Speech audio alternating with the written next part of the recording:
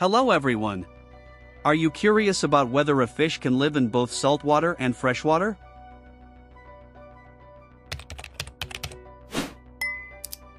Let's find out.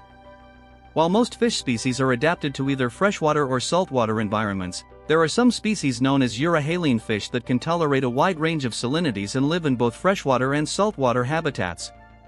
These fish have specialized physiological adaptations that allow them to osmoregulate and maintain proper internal salt concentrations regardless of the external environment.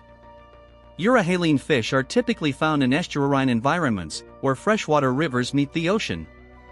Estuaries experience fluctuating salinity levels due to the mixing of freshwater and saltwater, making them challenging environments for many aquatic organisms. However, euryhaline fish can thrive in estuaries by adjusting their osmoregulatory mechanisms to cope with changing salinity conditions. One example of a euryhaline fish is the Atlantic salmon, Salmo sala, which is known for its ability to migrate between freshwater rivers and the ocean during different stages of its life cycle. Atlantic salmon juveniles hatch in freshwater rivers, where they spend the first few years of their lives before migrating to the ocean to feed and grow.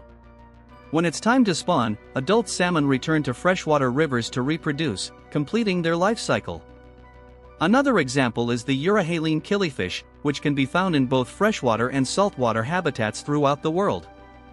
These fish have evolved various physiological adaptations, such as specialized ion transport mechanisms in their gills and kidneys, to regulate their internal salt concentrations and survive in different salinity environments.